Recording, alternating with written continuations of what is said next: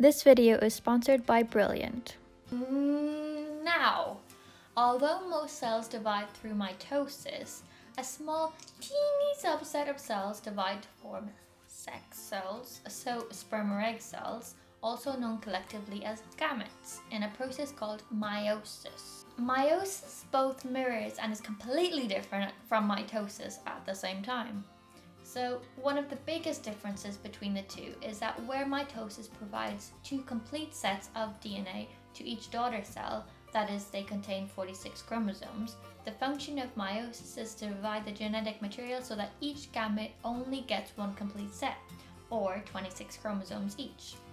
So then when a male gamete combines with a female gamete during fertilization, two sets of 26 chromosomes are joined together and the cell has 46 chromosomes again. I know, so romantic. Human cells with two sets of chromosomes are called somatic cells and are diploid. The sex cells, called gametes or germ cells, are haploid. Because all cells come from other cells, it makes sense that cells are always preparing to divide, or are dividing. And during mitosis, when cells divide, they are creating exact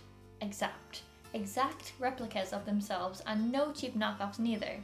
So in comparison to mitosis, meiosis consists of 2 rounds of cell division instead of just one. The first round of division, called meiosis 1, begins with a single solitary diploid cell and ends with 2 haploid cells, and then in the second round of division, known as meiosis 2, original, it starts with these 2 haploid cells and concludes with 4 haploid cells, each of which goes on to become a gamete. So let's start at the start of meiosis. You've got your single cell and it's diploid. What happens next is prophase 1. In prophase 1, the chromatin condenses into chromosomes. Once this occurs, the first opportunity for genetic recombination, or shuffling of the genes to produce variation, promptly presents itself. So the cell is still diploid, and there are 2 versions of each chromosome. Each chromosome consists of 2 identical sister chromatids joined at a centromere. Similarly to mitosis, during an event called synapsis, chromosomes line up alongside each other, forming tetrads. And each tetrad, or group of 4, consists of 4 chromatids. And this is now where the first act of genetic recombination within meiosis takes place, in a process called crossing over.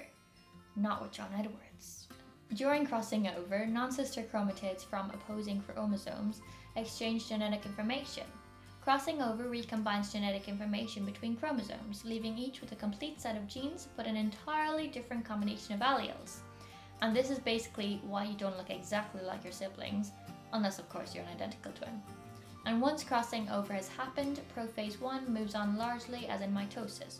The nucleoli and nuclear envelope break down, centrioles migrate towards opposite poles of the cell, and the spindle begins to assemble. And then we've got metaphase 1. Again, as in mitosis, pairs of homologous chromosomes line up in the center of the cell, which we call the metaphase plate. This is where the second recombination takes place. The 2 chromosomes of a pair are going to go to opposing sides of the dividing cell. So at the metaphase plate, each pair of homologous chromosomes lines up randomly to one side or the other, independently of the other pairs. Just as the combinations of alleles within chromosomes were shuffled during crossing over, the combinations of maternally versus paternally inherited chromosomes are shuffled now too. And then we've got anaphase 1.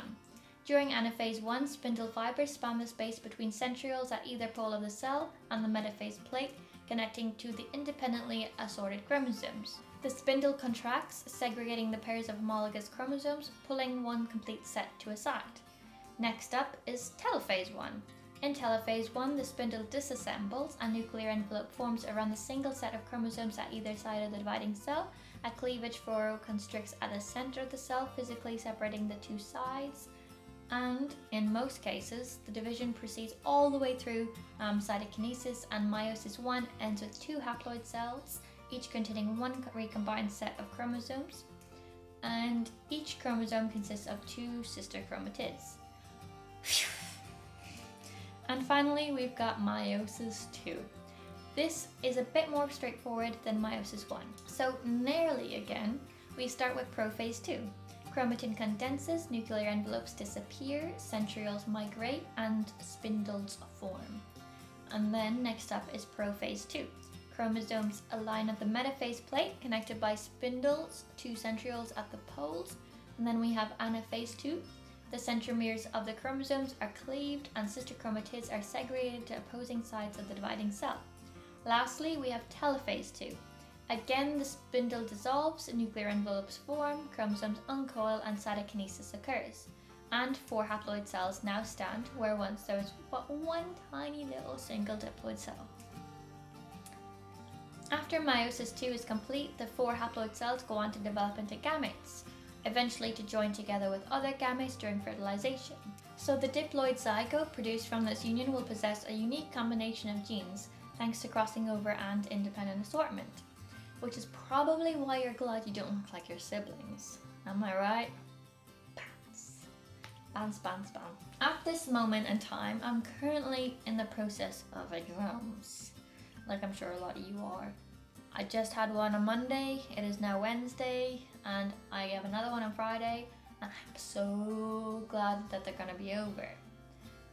The main way I've been like revising and learning how to learn everything is just repetition, doing exam questions, doing practice questions, doing past papers. And I think that is like the best way to learn anything, is just to read a bit and then do lots of questions on it.